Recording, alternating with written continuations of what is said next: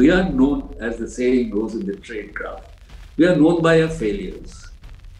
We don't want to talk about successes because that will give the other chap an idea how they succeeded. We don't want him to know. But it's the Pakistan Army which owns the country. So they then use the ISI as... ISI is another core in the Pakistan Army.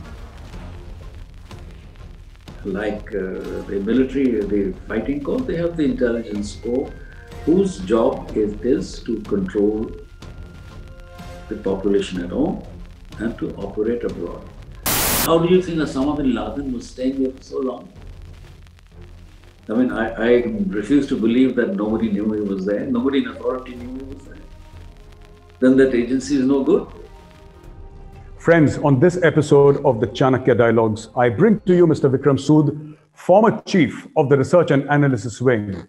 The former chief of RAW tells us what actually happens on ground. Why is human intelligence important? He will discuss China, he will discuss Pakistan, and of course, he will discuss the very, very important Afghanistan scenario. Like, subscribe, and don't forget to press the bell icon. Welcome to the Chanakya Dialogues. Jai, thank you very much, Gaurav, for having me on your show. And I look forward to our discussions that follow. Sure. Absolutely. Sir, in today's day and age, you know, people talk about SIGINT, signal intelligence. They talk about, you know, various kinds of intelligence from satellites to electronic intelligence, etc., sir. Somewhere along the way, there has been an argument amongst various people who call themselves experts that the day and age of human intelligence is absolutely gone. There is no need for the man on the ground. I'd like to ask you this, how relevant do you think this argument is? Is human intelligence still relevant in the 21st century? Well, I am old school in many ways because when I started my career, we didn't have any of these technologies that exist today. So we used to work with the traditional fashion, perhaps a little advanced from the World War II style. It was human intelligence, it was human operations for collection, surveillance, everything. Everything was by the human beings. Perhaps only thing that we had different was wireless messaging. Then you had telex as a great advancement. And then we moved on to, you know, as technology developed. The 70s were different, 80s were different. And I think change has come from the 90s in a big way. The internet, the communication revolution, and now the social media. You can do it almost decadal. 90s, the first century, first decade of 20th century, 21st century, and the second. So we are now looking at technology-intensive activity. But I still feel you cannot do without the human intelligence, the human factor. Okay, now surveillance is different. It is technological. They can look into everything without your knowing about it. We all know that.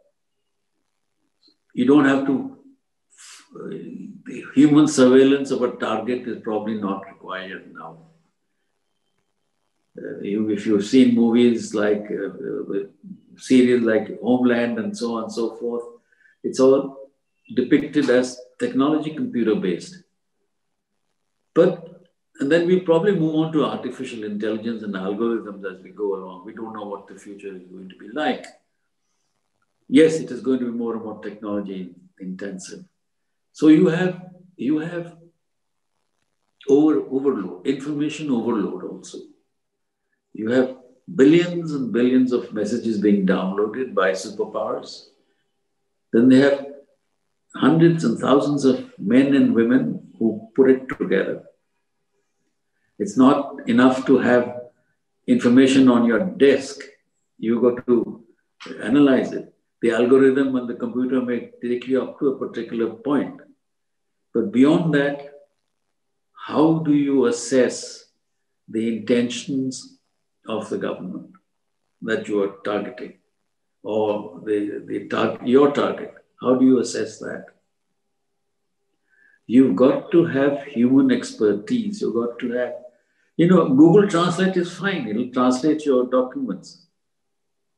But there is something more to it than just a translation. There is the nuance. There is, we've had experts who could tell, that from the signal, the way he was using the code, that he's a different person. He's not the same man who our agent was. The signal is different. Therefore, talking to a person and listening to him, his tonality, the way he behaves is going to be different. Your operational methods may change. The way you operate and collect intelligence will change. Maybe, but your abilities to analyze and give the final assessment will have to be human for a long time. And in any case, machines don't automatically keep following people. You got to know which one to follow. Particularly in a country like ours, we don't have unlimited technology. We don't have unlimited threats either. We have specific threats. We're not a global superpower that has to have everything into its information box. So we've got to be specific. We've got to divide our resources or spread our resources within our means, which means that the human element will always remain with us. We just cannot rely only on technology because we don't know where the technology is going to go. And who is controlling that technology also we don't know. Absolutely, sir. So there are lots of ifs and buts. We just can't rule out human intelligence for a long, long time to come. Not India anyway. Absolutely, sir. Intelligence agencies, cannot be everywhere 100% of the time. And even the United States of America could not predict or prevent 9/11, sir. In spite of the CIA having a massive budget running into billions upon billions of dollars, some say hundreds of billions of dollars, and having stations everywhere, satellites, etc., they could not figure out why is this constant expectation from intelligence agencies. You've been the chief of RAW, sir. Why this constant expectation from intelligence agencies that you have to deliver every time? Intelligence is not an exact art. Now, I'm not from the intelligence community, but this even I understand, sir. This even I understand. It's logical. You can't be omnipresent. Yeah, even America, Russia, nobody can be omnipresent. So, but why this expectation that, 100% on the ball? I think, Gaurav, this is more media-generated expectation. When we deal with the government, at least my impression was they understand that there are limitations. They understand that we can't give everything all the time. So, like they say, what is your estimation? What is your assessment? Is what they look for. If you give them exact information, who doesn't like that? But if you tell them you haven't got it, it may not be possible to get it. There is an understanding that this is not possible. And I think also when the chips are down or when things go wrong, it's also easy to blame intelligence. Because, the defense forces are sovereign. The country is sovereign. You can't say they have failed. So you got to have a fall guy. We are the fall guys and we take the rap. We are known, as the saying goes in the trade craft, we are known by our failures. We don't want to talk about successes because that will give the other chap an idea how they succeeded. We don't want him to know. Absolutely. That we have. So this is something that you take it on your chin and move on. Absolutely. Very well said, sir. We are known by our failures. Spies are known by their failures, sir. I read this somewhere. I read this comment somewhere also. Somebody had quoted you, sir. And my third question is about Chinese intelligence, sir. It's now seemingly more pervasive than before. China is using its economic muscle to, like the Confucius foundations everywhere. And having these NGOs abroad and trying to influence people, especially in America, especially in Europe, sir. We have seen Chinese intelligence exploding in the field of cyber warfare. Also, China is coming up in a big way. My question to you is: has this been building up for a long time? Have the Chinese been at it? Do you think this is a recent phenomena? Where do you see it going, so in your estimation? Let me just give you a little bit of perspective. I'm sure you know that the Chinese intelligence was born with the Chinese Communist Party Sure. in Mao's days. And they may not have called it the Ministry of Public Security, but they had, I don't remember what the name was, but they've had it all along. And in 1983, they created the Ministry of MSS, Security, Military Security Services. I don't remember. MSS was the external intelligence. So these two have been there for a long time. And it is easy for an intelligence agency to operate in a totally authoritarian surrounding, because there's no questions asked. And intelligence collection for the Chinese has been a prime objective. A, for internal security. They're paranoid about dissent. They're paranoid about people having different points of view. They're paranoid about possibilities of coups, which have happened in the past or attempts have been made. So they are geared to this. Security is almost a religion for them.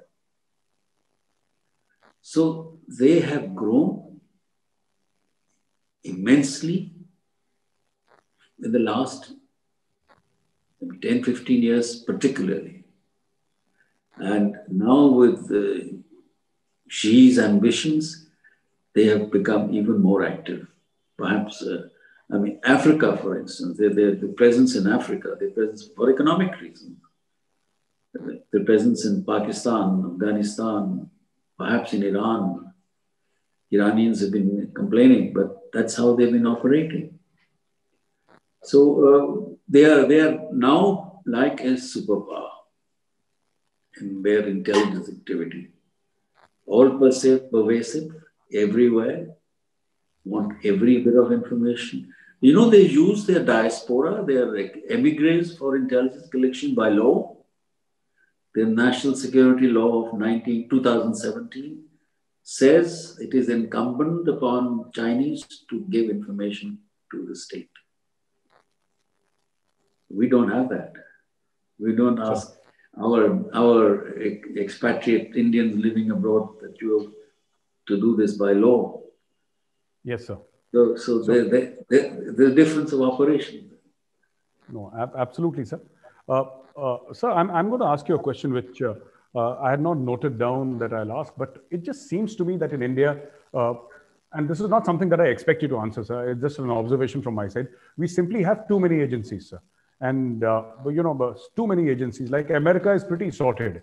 It is CIA for external intelligence. It is FBI for internal security and intelligence. And then you have something called the Homeland Security, sir. Now, coming to the question of Pakistan. Now, my question is that, sir, Pakistan has the Inter-Services Intelligence, which is the mother of all intelligence agencies. They have half a dozen or a dozen intelligence agencies, but you never hear their names. So it's only the ISI. How does it work? I mean, they are the people who are busy, staging coups inside Pakistan. They're also doing operations abroad. There is one mothership, one mother agency. How does this work? Because I'm drawing this conclusion because you said that in China, spying is relatively easy, intelligence operations are relatively easy because it's a totalitarian state and there are no questions asked. Similarly, in Pakistan, sir, it is like China light, if I may say. So it's a diluted version of China, but that is what it is. So how does the ISI actually do it, sir? Internal, external. It's like in China. Only they have naam ke waste democracy, but it's the Pakistan army which owns the country. So they then use the ISI as ISI is another corps in the Pakistan army. Like the military, the fighting corps, they have the intelligence corps, whose job it is to control the population at home and to operate abroad. They have IB, they have FIA, they have all those agencies floating around. But this is their task, to keep Pakistan secure for themselves. Funds are not a problem. Budget is not a problem. You can access money from other sources. You recall that Aslam Beg and one other general, I think, they had gone to Nawaz Sharif, said we can use drug money for our intelligence operation. So that's how it works there. And there is no accounting. There is no accounting. There is no questions asked. Unto myself, you account to me, but that's it. And I'm accountable to no one. Oh, that is the way it works, sir. That's the way it works. And how do you think Osama bin Laden was staying there for so long? I mean, I refuse to believe that nobody knew he was there. Nobody in authority knew he was there. Then that agency is no good. Very well said, sir. Agar aapko Abbottabad, it's next door to Abbottabad, he was staying in that huge mansion and fathering kids, and you don't know. So, and wives keep going and up and down. I believe he once traveled to Karachi also. Sure. So, what is that they didn't know? Absolutely, sir. Absolutely. Sir, now my last question to you is, sir, about the situation in Afghanistan, sir. Pakistan has tried to influence traditionally because of this strategic depth mindset that, Afghanistan is our backyard and we will continue to try and influence Afghanistan. They've tried the same thing in Kashmir also. How do you see the situation in Afghanistan? Because unfolding, sir, because what I feel is that this Durand line, which the Pashtuns refuse to recognize, whether they're in Pakistan or they're in Afghanistan. And even the Taliban, sir, who are essentially Pashtuns, even the Taliban have been known to damage that fence and walk across into Pakistan. Pakistan made a very fancy fence, which the Taliban keeps on blowing up every now and then. How do you see the situation in Afghanistan unfolding over the next 10 years, sir, with the American troop presence being what it is? What is the larger picture in Afghanistan, sir? I think the larger picture for the time being is rather grim. Because the way the Taliban are functioning these days, the way the killings are continuing, and one doesn't even know whether these killings are done by the Taliban or is there a group other than the Taliban which is doing it. Like people attribute many of these killings to the Islamic State groups, whether they are doing it. So there is, every day there's a bombing or a killing of civilians, more than the killing of the fighters. So the situation on the ground doesn't look very good. And I think now the stage has come, whether the Americans remain or go away, it's not going to make much difference on the ground. If the Afghan defense forces cannot overpower the Taliban or control them, then you know what will happen. And the Pakistan game is obviously that you must have a system which recognizes the Durand line to start with. And what remains then should be under their control. That is where the problem arises. Both the Durand line is not going to be acceptable to the Pakhtun. And I don't think Afghanistan would want to be under the tutelage of Pakistan. Absolutely, sir.